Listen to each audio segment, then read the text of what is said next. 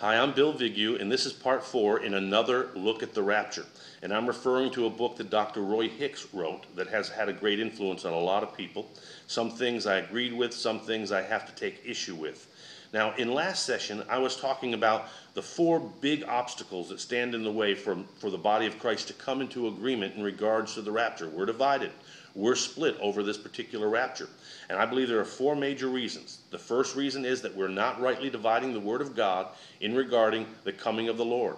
In our English translation, the word "the coming of the Lord" is referred to many, many times, but in the literal translation, when it was spoken and written in the Greek, there were 2 events that were referred to, 2 different Greek words that were translated "coming" in our English Bible. And the first one refers to the appearing of the Lord, which I believe is referring to before the tribulation period, where he will appear in the heavens and in the clouds, and those that are with him will have a forceful seizure, caught up to be with the Lord. The other one is the advent of the Lord, where he will come back at the end of the tribulation period. The second major hurdle is that many people believe that it's one event, but yet the rapture itself, there are a series of raptures. Just like there are a series of resurrections of the dead, there are a series of raptures that we have to consider. Number 3, that the rapture is not part of our salvation. The gift of salvation was a free gift. The rapture is a reward. That you need to tune into down the road in that session, because it is clearly identifiable in the Word of God. And the fourth one, which I want to deal with today, is that the rapture, or the forceful seizure, is not going to take every single member of the body of Christ or every single born-again Christian in a pre-tribulation rapture. I have serious concerns with that teaching. I believe it has a problem in 2 angles. Number 1, it is absolutely not scriptural. It's based on a phrase that is taken out of context. And secondly, the fruit of people that believe in that wishful thought. They seem to have laid down their zeal for God, their zeal to serve God and to be servants and to persevere in the knowledge and the growth of God. They're just content with the idea that, hey, we're going to go before everything falls apart, so that's all I worry about, and they're not pressing in the kingdom of God. Now, let me give you 4 reasons why I believe not every Christian is going to go in the rapture. Number 1 reason is the reference itself. The Apostle Paul said in 1 Thessalonians chapter 4, verse 17, "Then we which are alive and remain shall be caught up together with them in the clouds, and so shall we ever be with the Lord." Most of the emphasis on that phrase is the "we" part. Paul included himself when you think about it, and he didn't get raptured. But he was saying, we that are alive and remain. At that time, we're all going to go. Clearly, Paul was saying that. But the key word in that phrase is the word "then." Then we which are alive and remain. And he identifies the moment when that's going to happen. Any Christian alive at this particular time, they will all be caught up together with the Lord. But that "then" is referring to the resurrection of the just.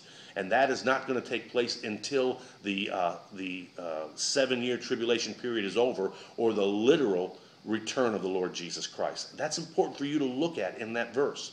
Then we which are alive. The resurrection of the dead does not take place before the tribulation period starts. It takes place at the end of the tribulation period. Then all of the dead in Christ will be raised, including the many that will get saved during that period of the tribulation period. Then there are many other things, but let me give you 3 more. There's the parable of the 10 virgins. Now, they were all virgins. The Bible tells us, or Jesus tells us, 5 of them were wise, 5 of them were foolish. But he tells us that they were all virgins. They were all called. They were all waiting for the Lord to return. They all had lamps. They all knew that they were to trim their lamps. They all knew that they were supposed to have oil in their lamp. But only 5 of them had oil. The other 5 had not prepared themselves with the oil of the Lord, or prepared themselves with the truths of God and the anointing of God, the Holy Spirit. And so 5 went and 5 were left behind. Then there's also the reference that Jesus had said, the days of Noah. As in the days of Noah, so shall it be with the coming of the Lord, the second advent. The advent of the Lord. And when you look at that story closely, Noah did not get raptured. The 8 souls that were in that boat did not get raptured, but there was a man in the days of Noah that was raptured. A man that walked closer to God than even Noah had walked closer to God. And the Bible says that he walked with God and he was not, for God took him. God forcefully seized him, and Enoch was raptured. This was before that flood that took place, and Noah went through the flood.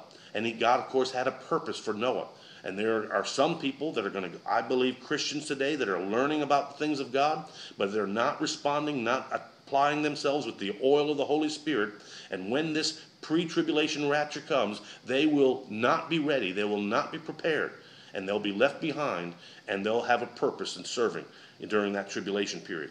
The fourth thing I want to mention today, and there are many other things and references in the Bible, is in Luke chapter 17, where Jesus said, remember Lot's wife? Jesus had said, and as the days of Sodom and Gomorrah, or in the days of Lot. Well, what had happened? The angels came to get Lot out, and his wife and his sons and his daughters, but Lot's wife didn't make it. She had a ticket to ride out of that destruction. She had a ticket to ride. She had a free pass. She was supposed to be taken out. She was supposed to be taken out before the destruction came. But she did not go. And Jesus made the reference, remember Lot's wife. We need to consider these scriptures here. Jesus is telling us, don't be like Lot's wife. Have a ticket to ride. You can escape the tribulation. You can be accounted worthy if you pray and you watch. Watch. Jesus said, watch and pray to his disciples. Jesus said, watch and pray that you be accounted worthy to escape all these things that are coming on the earth and to stand before the Son of Man. Remember Lot's wife is very important for you to consider. Stay tuned to part 5. God bless.